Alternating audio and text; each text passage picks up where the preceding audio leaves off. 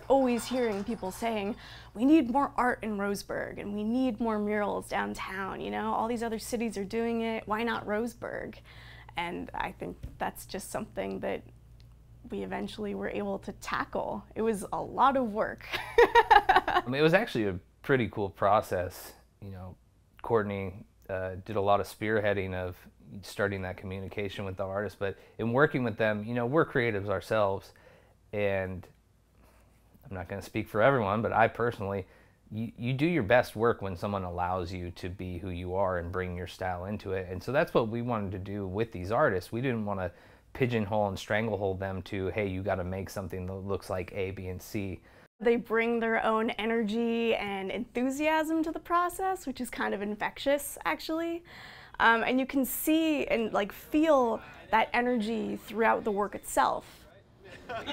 There was this one dude who was like, "What are you doing? Oh, that looks badass!" You know, he was getting ready to yell at me, and then he was just like, "Oh, dude, that looks cool!" Oh, you know. good. So that was awesome. That's yeah, good. It's been nothing but positive feedback Good. from this, from everyone. You know, Yeah. whether they're the homeless dudes or the dudes going to work. It's been, and that's the beauty of having a mural displayed. It's universal. You know, you don't have to pay to get in, and it's free.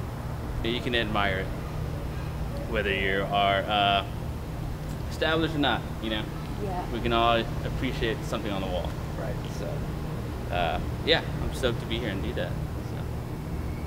I kind of need to be like physically engaged with what I'm doing. I don't know. There's just something about sitting in the studio all day that's just not really mentally like gratifying for me to just kind of feel cooped up and isolated. So yeah, like moving my body, being outside, talking to people that are a part of the community, leaving something that's accessible for everybody, that kind of just makes the work feel more meaningful to me than like a canvas or something that's just going to sit in an art gallery or in somebody's house.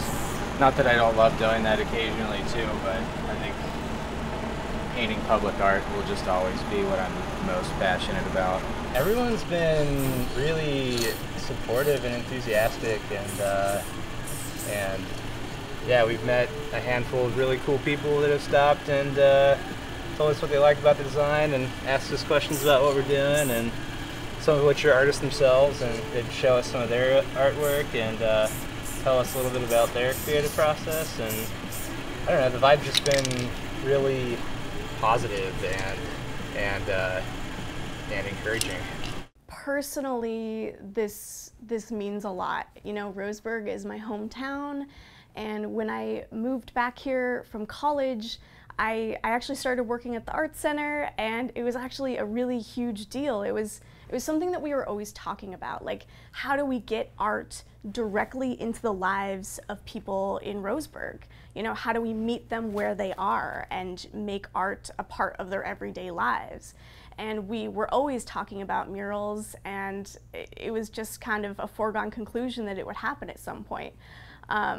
Years later, you know, I kind of lost sight of that goal, and to be able to do that with Experience Roseburg and with the city of Roseburg, and just to improve the downtown area and make it more inviting is kind of a dream come true. It's definitely something I've wanted to do since I moved back here.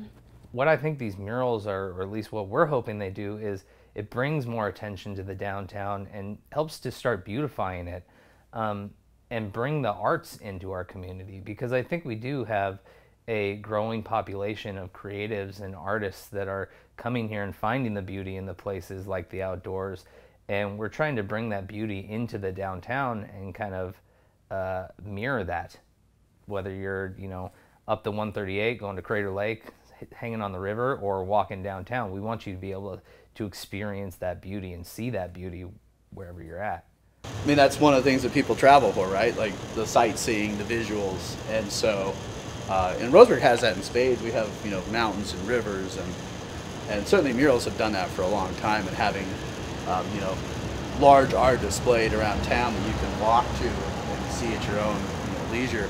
You know, one of the nice things about this project happening when it is that we have Roseburg's 150th, anniversary coming up, and so having these kind of projects happen at the same time is really great because it's revitalizing the community at the same time, where we're kind of trying to come together and remember what Roseburg is, celebrate where we're at now, and kind of look toward the future.